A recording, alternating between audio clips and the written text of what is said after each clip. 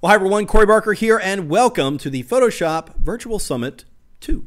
That's right, it is the sequel, and I'm very excited to be back among so many great instructors. It's going to be a fun week of learning, and I hope you have enjoyed it so far.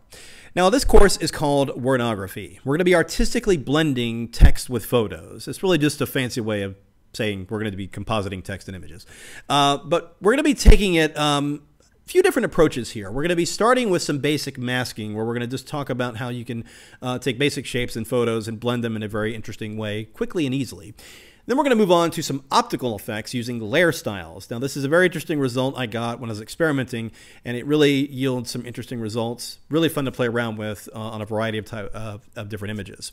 And then we're going to go into some edge lighting effects and how we can blend text elements in a photo and make it look like they're illuminated and as if they were actual props that were on the set when they were being shot. We're going to create edge lighting effects on our subjects and everything. And then we're going to move on to a 3D exercise where we're going to take 3D text and then surround a character or a photograph and make it look like these elements were all on a set that you actually shot instead of actually being generated from scratch. So let's go ahead and get started and play around with Wordography in Photoshop.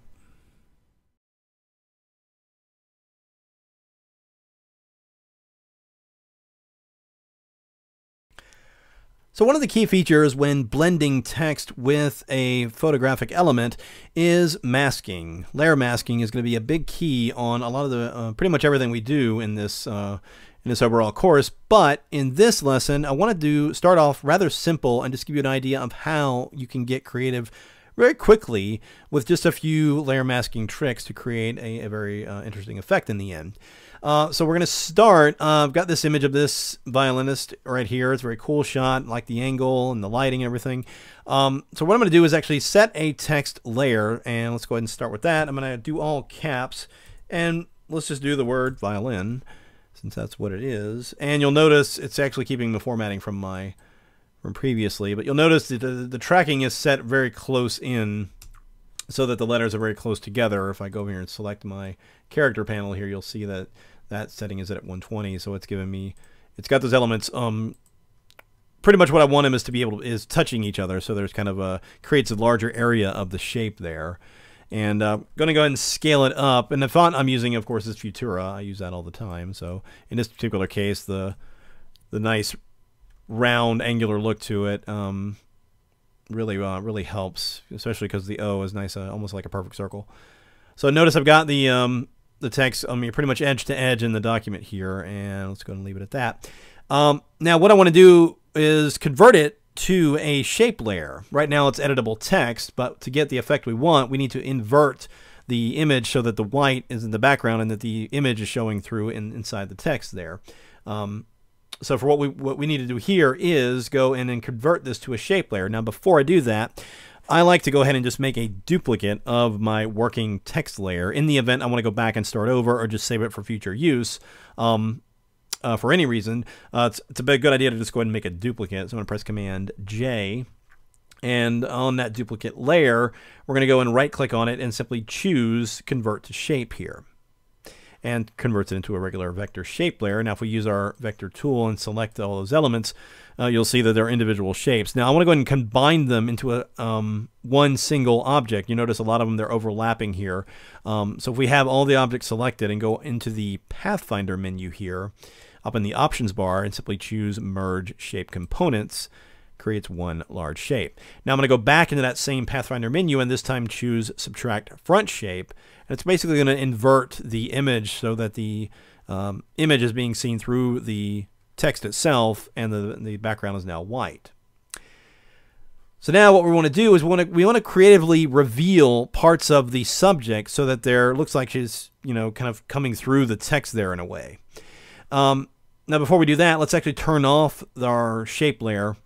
I'm going to reselect the background layer, and because this subject is on a relatively simple background, I'm just going to go ahead and use the select feature, go into Select Subject, and it's going to go ahead and create a really accurate selection on that. If you wanted to fine-tune it a little bit, you could simply go in there and select any selection tool, and then go up in the options bar and choose Select and Mask. And let's actually view this on white. Actually, no, I want to do it on black so I can see. So I can see the edge of the hair there. Might need a little bit of a touch up with the refine edge brush. So let's just kind of dab in there a little bit. Maybe on this side as well. Missed a little area by the sleeve there, and everything else looks okay. All right, so we're going to go down here to the output menu. Let's set this to new layer and go ahead and click OK. And you'll see it goes ahead and creates the new layer, but it also turned off the background layer, which, you know, it assumes you want to just extract the element you want and then, you know, automatically turn that off. In this case, we want to turn that back on. We are going to position the extracted layer above our shape layer. Now let's go ahead and turn the shape layer back on, and now you can see what we've got going on there. So now, want to create a layer mask for this new extracted shape layer. So I'm going to hold down the Option key as I click on the layer mask icon in the layers panel here, and that's going to create a hide all layer mask. So everything's hidden. You'll notice it filled it with black. And what we want to do now is I'm going to go in here and grab my brush tool and get just a regular round brush, relatively soft edge. Let's see, a little bit softer than that. I guess it really doesn't matter. But now we just want to start painting in areas where we want to bring the subject back into play here. And we're essentially painting back in that extracted subject. And obviously larger areas you would want to maybe use the lasso tool and just make a big selection and then just fill the area with white. But it's kind of fun to just kind of paint it in here. And let's just kind of paint around the subject there. I'm going to go ahead and fill in this whole area here. But it's kind of fun to paint and reveal certain areas. Like obviously this area I could have just made a big selection around it, but it's okay. There we go. But let's go in and do another area. Let's actually bring that sleeve here a little bit and maybe reveal this hand a little bit more. It's coming through there. And get some of the elbow there. Just kind of reveal just different parts of it, just to kind of have it standing in front of that. Now the bow here, let's actually paint in these areas here to bring it in front of all those individual lines there. So you see, just kind of create a way of bringing the subject forward while still maintaining the text here. We can still make out what the text says, but it's all become part of the overall piece now. The text is now part of the composition. And that's the whole point here. Is this kind of it stands alone as a piece of art, but it also has the words in there too. And again, I chose the simple word violin. I mean, this could be great for hanging in a music store, I guess, or something like that. But you get the idea. Now, one last thing I want to do is add a little bit of a shadow element coming off the subject. Now, if the areas that are in front of the shapes here, it would be a little bit more depth, give it a little bit more depth if there was a shadow coming out from that. So I'm going to make a selection based on the extracted subject. So command click on that layer, makes an active selection. And let's go make a new layer underneath that active layer. If you hold down the command key, click on the new layer icon, it creates that new layer. And let's fill that with black. And then I'm going to go ahead and clip this layer in the shape layer below. So Option Command G creates a clipping group for that. Now there's obviously a lot of area of shadow we don't need here. Let's, for instance, this part right here, kind of peering up in air, we'll make a selection around that and delete that. And we don't need any of this bottom area here, so I'm going to go ahead and make a selection around that. Hit delete there. And it looks like we deleted everything. However, if we press Command or Control T and activate Free Transform, and then I right-click on the shape and choose Warp, it's going to allow me to pull that shadow in a distorted way out from underneath there. In fact, if I pull back here, we can reveal some of the hat on the subject there. And you see that the shadow of the bow is coming down there a little bit, and that's just giving us a little bit more depth there. So press enter. Now I'm also going to drop the opacity. Let's drop that down to about 55% perhaps. Maybe put a little bit of a blur on it. And that looks pretty good. Just something to think about when you're building the overall effect and how you can do it. But using that warp feature allows you to pull the shadow in more than one direction. That way you can get a little bit more drastic shadow on one end of the image and something a little less dramatic on the other end. Just like that. So it sells the depth of where the objects are positioned a little bit better. But ultimately, there you have it. So just a simple way of utilizing layers and layer masking to have the elements interact with each other in this very creative way. And it's a fun technique to play around with on a variety of different types of images.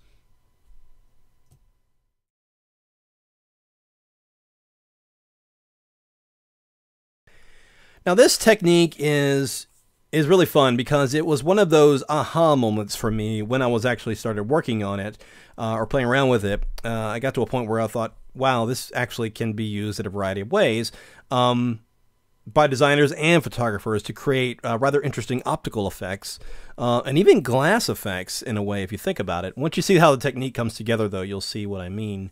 But it starts with a very simple image. You'll obviously, like I said, want to try it on a variety of images once you have the technique down. But for the sake of demonstration, I have here a very simple subject on a very simple, solid background. Now, first thing you do when you open your image is you're going to go under the Edit menu and go down here and choose Define Pattern. We want to save this into Photoshop so that we can apply it as a pattern in a layer style in just a minute. Go ahead and name it if you like. I rarely ever name anything, so just go ahead and click OK. And now that image is defined. The entire image is now defined and ready as a pattern.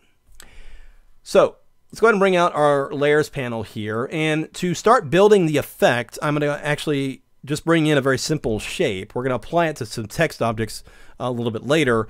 To build the effect out, let's go ahead and just do a simple shape. So I'm going to go to my toolbar and let's grab the rectangle shape tool here. Again, make sure in the options bar it's set to shape so it creates a shape layer. And I'm just going to go ahead and draw a box right in the vertical, just a vertical box right here over the subject. And you'll see in the layers panel, it went ahead and created that layer because it is a new shape layer.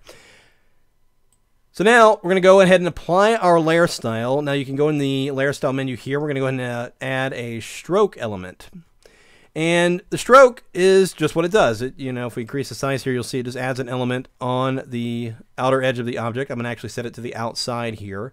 And we can adjust the size, change the color, and everything like that. We can also apply different types of fills. We've got the color, of course. We can apply a gradient. We want to get some rather interesting gradient effects. We can also apply the pattern.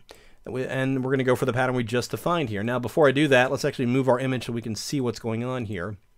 And first thing is up here in the structure settings, let's go ahead and just make the size maxed out to its 250 pixels here. I'm going to leave all these settings as they are, outside, normal. Let's go in here and actually select our pattern. There it is right there. And you'll want to go ahead and just click Snap to Origin. Now I don't want to link it with layer, so we're going to uncheck that right down here. Make sure you uncheck that link with layer there.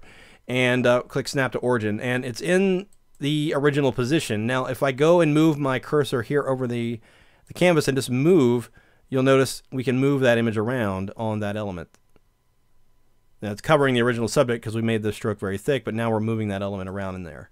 So let's go back to Snap to Origin there.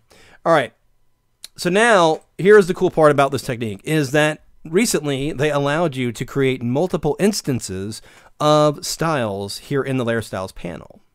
So what I'm going to do is actually go in here and click this plus sign. It's going to create a new instance of our current style. But now I'm going to go back here and just dial down the size. Let's bring that size to around 175.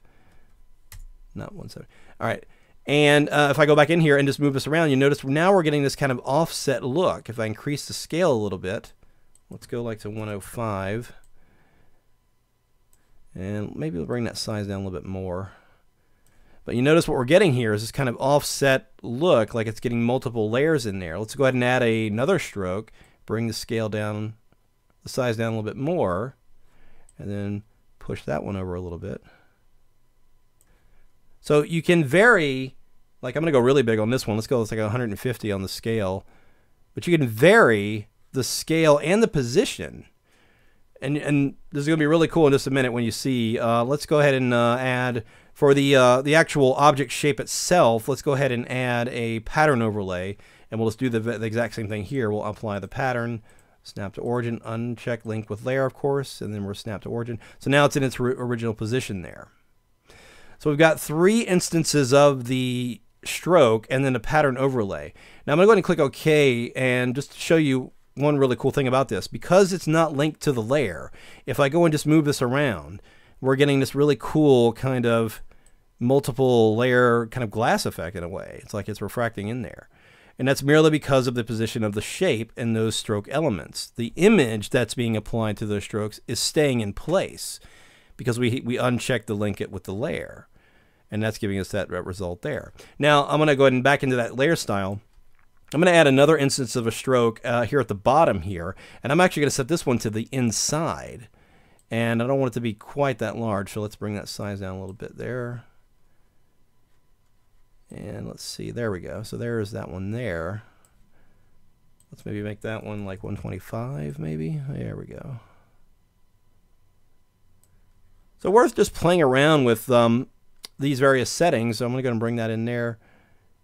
So now you can see, now it's getting something really interesting going on here. Now I don't want to see this bottom area here, so I'm actually going to scale the vertical height here, so we just get the vertical elements there. And what I mean by that is if I move the element where we see the end, notice how it rounds out the edges on it. Now, depending on the design element you're going or the effect you're going for, those rounded elements may actually work for you. So just keep that in mind as you're working with this. But I just want to see those vertical elements. So I'm going to have those where they just go out. But how cool is that? How it just passes through and gives me that kind of really cool effect there with the main subject. Now, let's go back to what we were talking about with text. So we've got our style built up. And again, it's a style. We can always go back in here and adjust the positioning of any of these elements in here. So if we wanted to make anything considerably smaller or larger, depending on the placement of the object, we wanted to move it where maybe there's a face coming in over on this side, and it's a lot larger. Maybe it's 150 as well. Position it up higher. I mean, or maybe you want to emphasize a different part of the subject. You know, we're seeing her earrings in there. Maybe something like that. Just gives you a lot of freedom to play around with the various levels and such like that. So I'm going to click OK. So now let's talk about the text. So I'm going to actually turn this layer off for the moment, and let's go ahead and set a text layer. And I'm just going to do the letter V here. And you can use, you know, a few letters, one letter. I mean, it really doesn't matter. It's just, you know, this is worth playing around with. But I'm just going to do the letter V here. Now, what I want to do is apply my stroke, my style that I built to this text layer. But I want to have a little bit more freedom. What I discovered was if I just apply the layer style to the V as it is, it looks pretty good, and I've had to scale it and play around with everything like that. But I wanted to get a little bit more freedom with it. So here's a cool trick. Instead of applying it to that, because what I want to do is actually apply it to a couple of different versions of the lettering. So I'm going to make a duplicate of that letter V layer, press Command and Control J. So now we got 2 instances of that V, and one of them I actually want to rotate. So we kind of got this shape with text kind of thing going on here. But notice what's going on in our layers panel. We've got the 2 layers and the layer style. Now I could go ahead and apply the layer style to each individual layer, but the interaction is kind of, it doesn't really work the way I want it to, so it doesn't really give me the result I want. I want to be able to treat this as one element, but still manipulate the individual objects. So select both text layers, and we're going to press Command or Control G and create a group. Puts it in a folder now, and that group can have layer styles applied to it. So if I twirl down, you'll see that the group does contain just those 2 letters. But what I'm going to do is actually hold down my Option key, Alt on Windows, and then Option drag to that group layer. And that's going to copy and paste that layer style to that folder. Now if I twirl the folder down, and now if I go in and manipulate any individual elements, it's going to overlap, but it's going to update that style as I reposition those. So I'm going to select the group folder and actually scale it up so that the rounded areas are going outside of the image there. So we scaled the group up, and now if I go in here and move the individual layers, so I've got them both selected, now we can see that we can get some rather interesting choices with the overall effect here. So if I move this layer over this side a little bit, And get this one a little bit closer.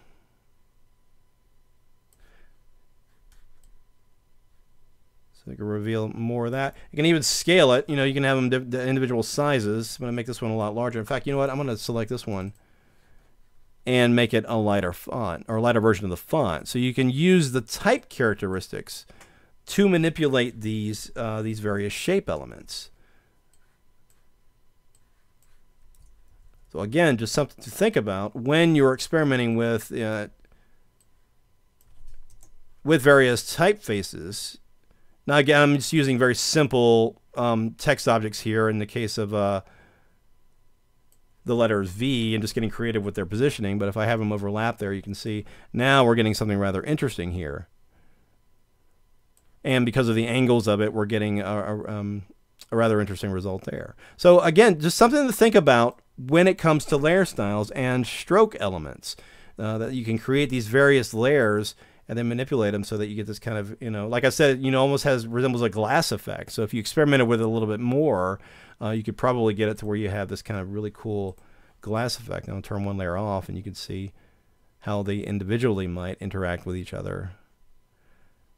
But again, a lot of fun to experiment with, and now you can see how you might experiment with other images. And you can certainly apply other images to the strokes within this style. For instance, if we go back into the layer style here, and let's just say one of these stroke elements, unfortunately you can't relabel them, so you got to kind of turn them off and on just to know which one is what. Let's see what this one is. That's that one. So let's say we wanted to put a different photo in that particular shot. We'll take this and just for the sake of choosing, we'll just let's choose this one here. So I can have another image interacting in there.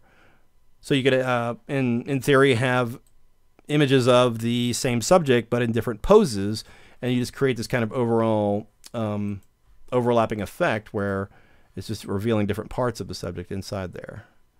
So let's move that back right over there. But again, it's always a live layer style, so that no matter what position you put the elements in, it's always going to update that style and allow you to manipulate it in any way you want. So, giving you very interesting results using layer styles.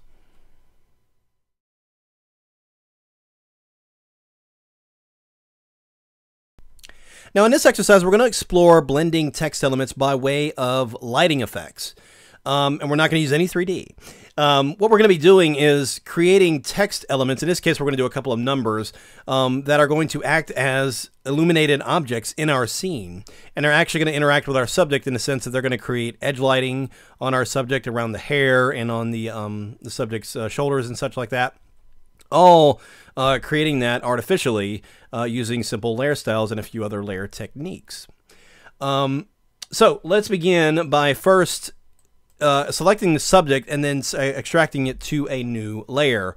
Now, in the past, tackling this kind of a selection would have just been a nightmare from the get-go, but these days, selections have come a very long way. So we're just going to go to the Select menu and go down here and choose Subject. And it does a really good job of creating that selection. In fact, it does it so well, and the fact that we're going to be keeping the subject on a darker background, I'm not even going to use the Refine Edge feature, but I'm going to press Command and Control J, and just turning this off. Look how good that did, especially around the area of the hair, just creating that initial selection. All right, so that's looking really good. All right, now let's go ahead and introduce our text elements that we're going to be using in here, and I'm just going to keep it very simple. I'm just going to go and use the font I've been using. We'll just use this one. Be sure to, of course, experiment with whatever font you might want to use. I'm going to go with a little bit thicker font here, and I'm going to put it behind that layer, and let's scale it up quite a bit. We want it to have, we want to position these elements where they're going to be, you know, behind the subject.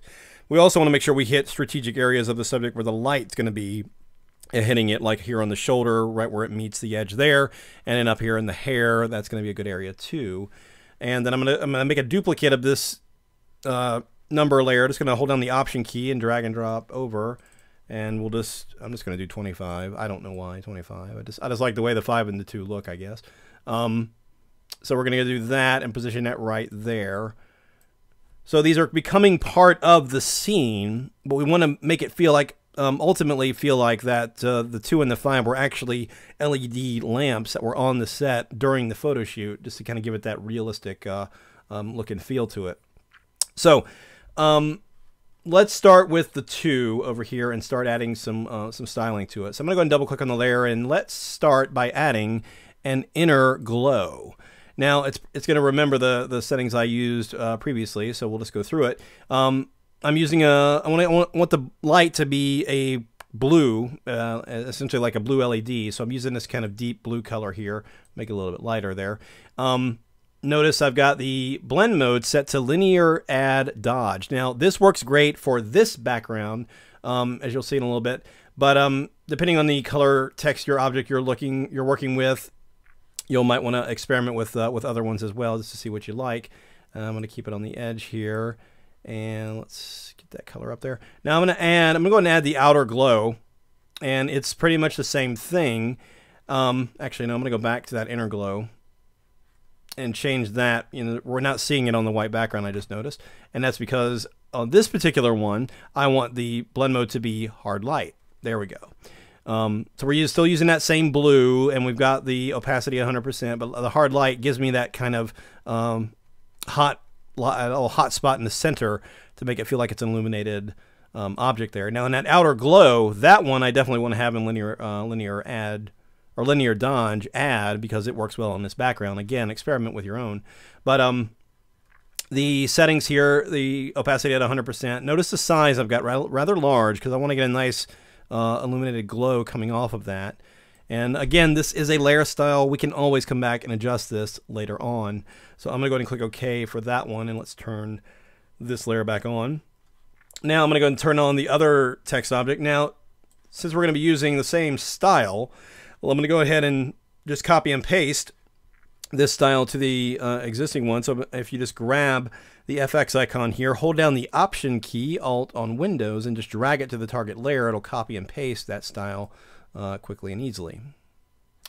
All right, so now let's start creating the light effects that are going to help this interact with the scene here. Now, on the very top of the layer stack, I'm selecting the extracted subject. I'm going to go ahead and create a new blank layer. And I want to go ahead and clip this layer inside of the subject layer. So I'm going to press Option-Command-G, and that will create a clipping group there. Now I'm also going to change the blend mode of this layer to overlay. And what we're going to do is just grab our gradient tool using foreground to transparent, like I always do. I'm going to make sure I set my foreground color to white. So press D, then X. And there we have that. Now, what I'm going to do is go over to the areas where the subject is close to the light, or where the light actually is right on the edge of it, and just draw out a gradient. And that's going to help me create a kind of glow around the subject. You might remember, if you were watch the previous Photoshop Summit, I did a similar thing with the movie poster effect, creating this kind of highlight effect. And we'll just add a little bit here. So notice that I'm using the gradient and coming in from the outside into the visible area here. And we'll just give a little bit of a glow on this shoulder here, because that light would be generating a little bit of a glare on that. Maybe on this hand as well. A little bit on this hair. Maybe up high as well. Wouldn't be so much. It would dissipate as it goes down, so we're not going to worry about too much of this area down here. I think that looks good.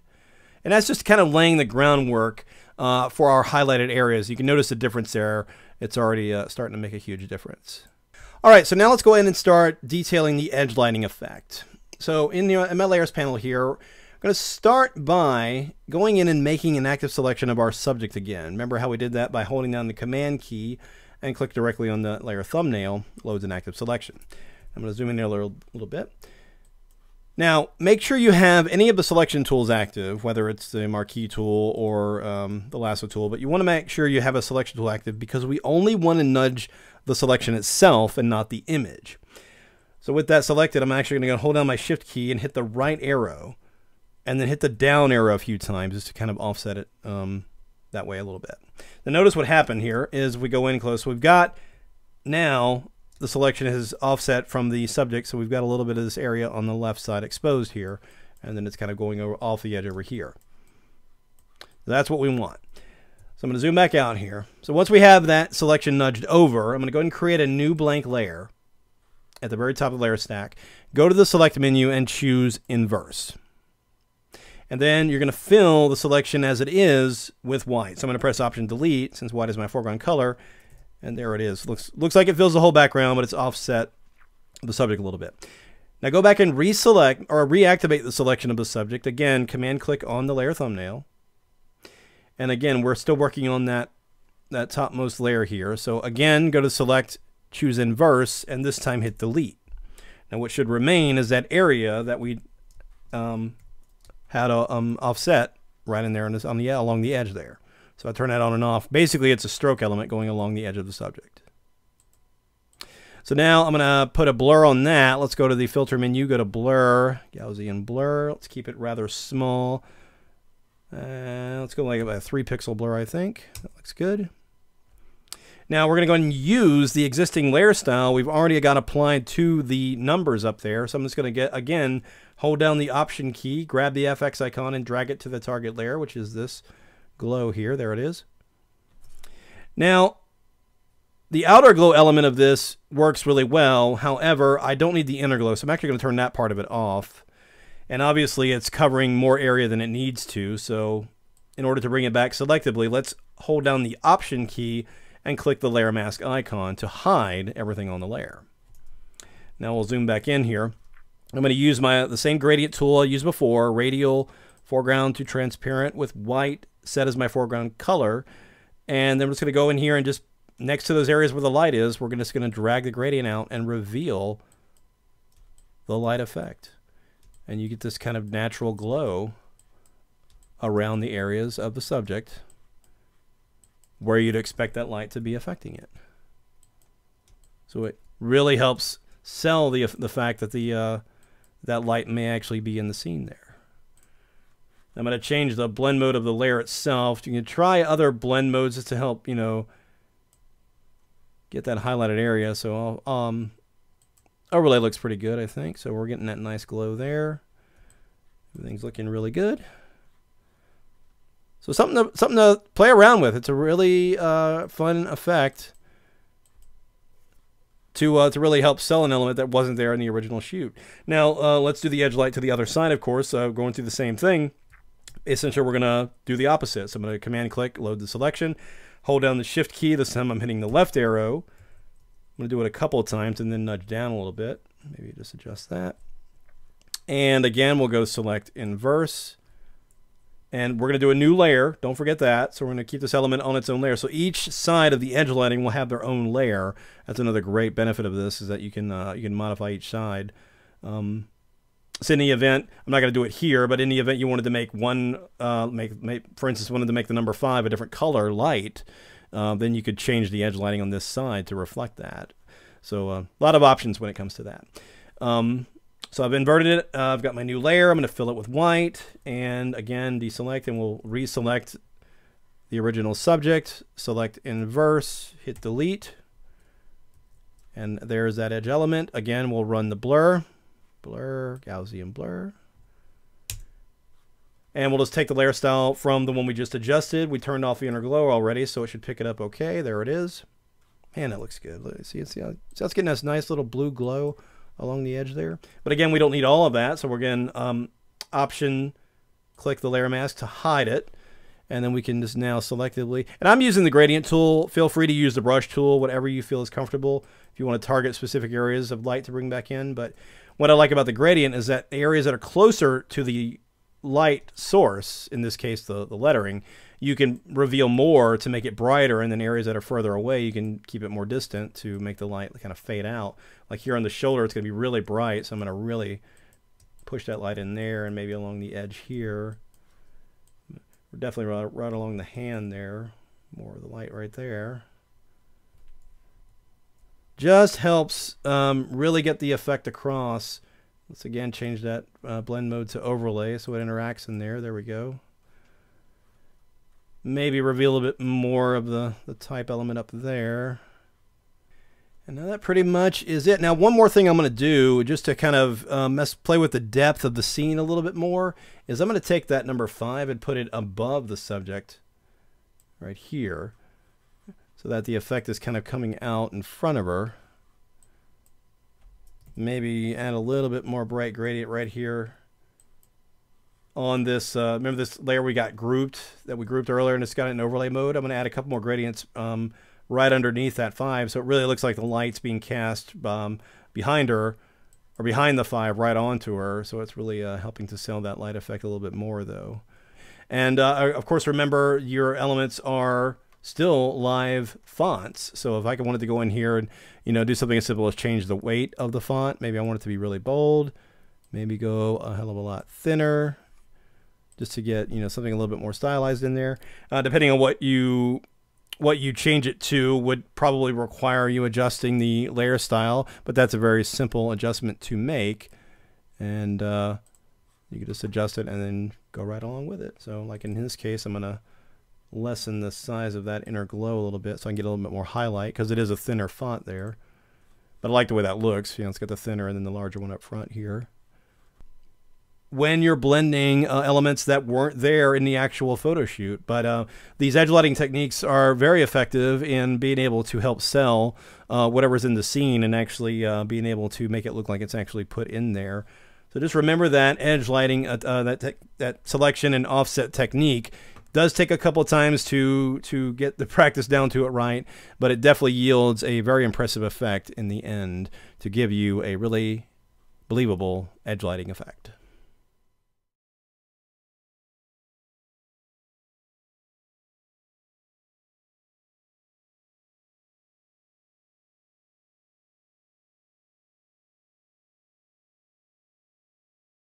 Now, of course, I couldn't leave you without doing at least a little something in 3D.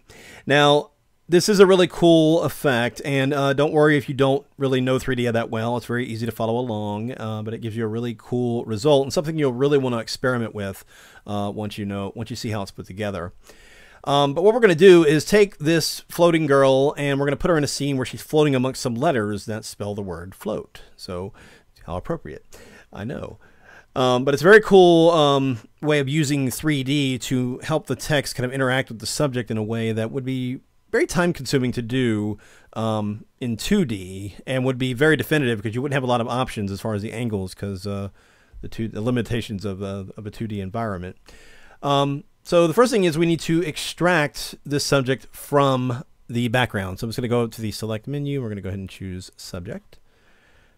Going to go ahead and select it. Now, normally I would just extract it to a new layer, but since we're going to be making a 3D object out of this, we're going to need to go ahead and copy it and then bring it to a new layer, or a new document rather, and create the extrusion. Now, the reason we need to do that is that when it creates a 3D object, it uses the entire image area as the front face texture of the object. So all this excess area would kind of offset the texture. So we need to go ahead and do it in a document that's at the exact size of the subject. So we've got it selected. I'm going to press Command C, Control C on Windows to copy it to the clipboard. Create a new document. It will remember the dimensions in that. So we'll just paste it in there. So now you see the subject is going right to the edges all around. And then we're just going to go ahead and create a 3D object. And we're going to do it as an extrusion in this case, just so it will interact with the other objects a lot easier. So I'm going to go to the 3D menu, go down here and choose New 3D Extrusion from selected layer. And we don't need, obviously, the extrusion itself, but I'm going to go in here and adjust that depth. So just double click on the layer 1 in the 3D panel. It'll open up the properties panel. And just bring this down to 1. Doesn't even need to be that. And the reason I'm not doing a 3D postcard is that the postcard doesn't really interact with the light the right way as good as an extruded object does. So this will work just fine. All right, so now everything's lining up because we created a document of the same size. So now we're going to bring this one back into our working image in just a second, but let's move that to the side for now. So back in our original document, we're going to create a new background color. We want to use the same kind of color gradient here, but want to make sure the subject is gone. So I'm going to go ahead and create a new layer, and then we'll just sample some colors here. Or actually, no, you know what? Make it easier. Just make a duplicate of the background layer, and since that background color is the dominant color of the image, when we go to filter and go down here to blur and choose average, it'll just blur it to that color. And then I'm going to add another layer. Just use this old trick I used for background. So we'll just add the gradient using the same color, and then we'll just change it to screen, and that gives us a little bit of a highlighted background there. Quick and easy. All right, so let's go back and bring our 3D object back into this document. So I'm going to grab the layer itself. When you're transferring 3D objects, you need to grab the layer itself. I'm going to hold down the Shift key and drag it over, and it will land in there. Now we will use our 3D tools. Select the Move tool, and up here we've got our 3D tools up here in the options bar. So we're just going to take our current view and let's just slide it over. Bring our subject into the middle of the frame. We'll use this to slide the camera closer or further away, and position it right about there. Notice we've got a shadow being cast, and that is being cast by the infinite light. If I were to move that light around, there is that shadow being cast there. Looks good. We'll get to those details in a moment, but now let's create a text layer. I'm going to go ahead and select my text tool, and let's set our text, and we'll just do the word float. And yes, I'm using Futura again. I was going to use a different font. I promise I was, but then I found out this font works perfectly for this effect because of the ring of the 0. It's going to work perfectly for what this is. So just going to go ahead and leave it at that. So I'm going to go ahead and center the text, and actually let's center it horizontally and vertically. There we go. And then we're going to actually go ahead and create an extrusion of the text here. So we're going to go to 3D, new 3D extrusion, selected layer. Gets an extrusion, and let's bring up our 3D and properties panels, again, both located under the window menu. I've got the word float here, the object float selected in the 3D panel. We're going to go over here and adjust the extrusion depth. Let's bring that down to about 50, and that looks good. And I think everything looks good there. Let's just raise it up a little bit here. And what I want to do now is go ahead and merge it with the layer of the subject just below there. So I'm going to go ahead and press Command or Control E. It's going to merge it down, and now we've got that subject of the text and the subject on the same layer. As you see, if I just rotate this around, what's going on there. That result is actually kind of cool in and of itself. But now let's grab the text object. Notice here in the 3D panel, even though they're merged and together in one layer in the layers panel, we can still manipulate them individually here in the 3D panel. So with the float object selected, I'm going to use the widget here just to bring it forward, and just click and drag down with that front arrow highlighted. So that brings the text forward there.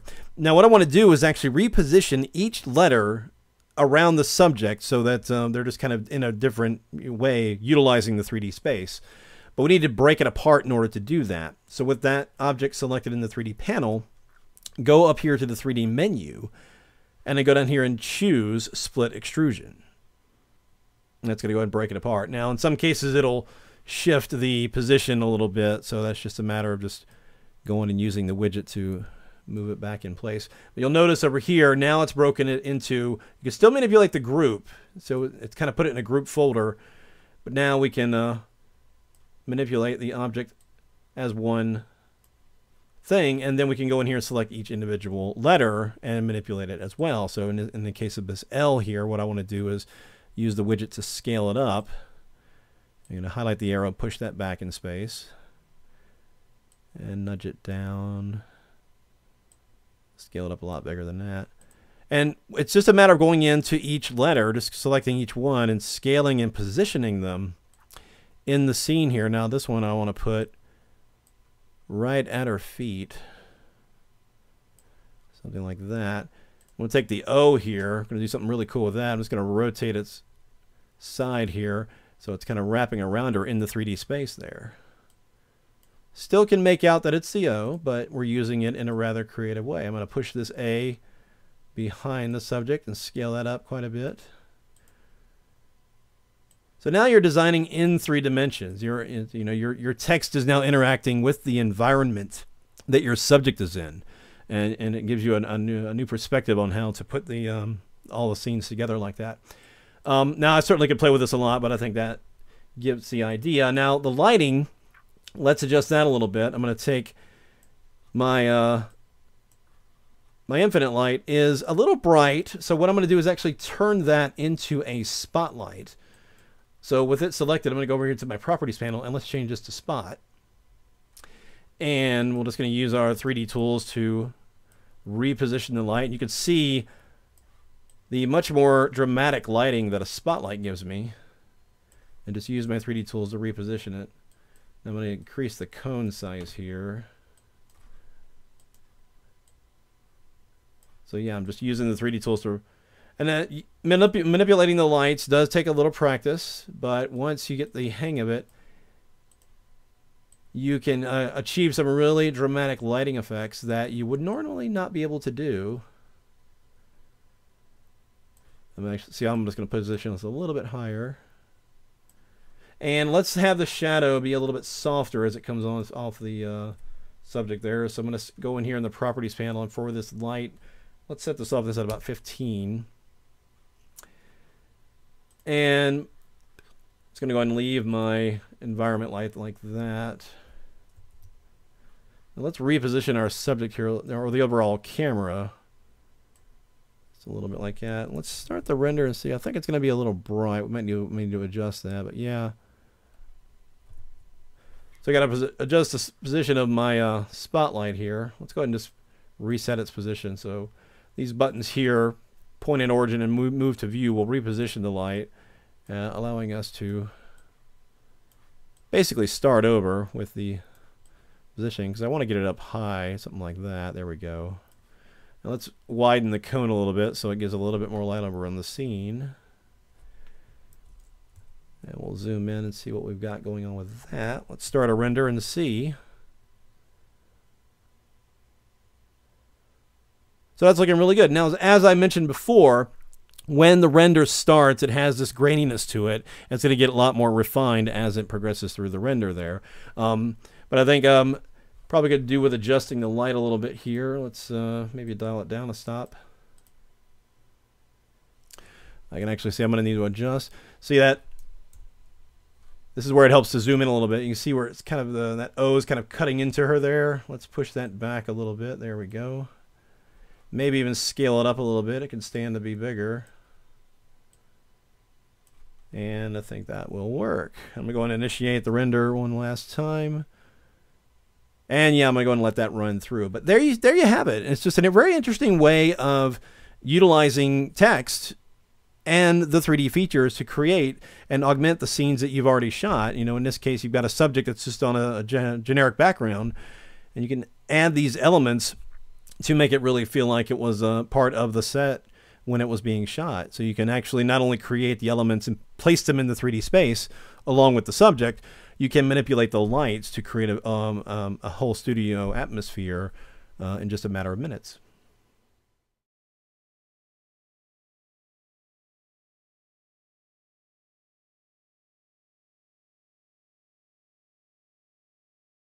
Well, thank you very much for joining my session today. If you want to find out more about what I'm doing, you can check me out at facebook.com/CoreyPS3D.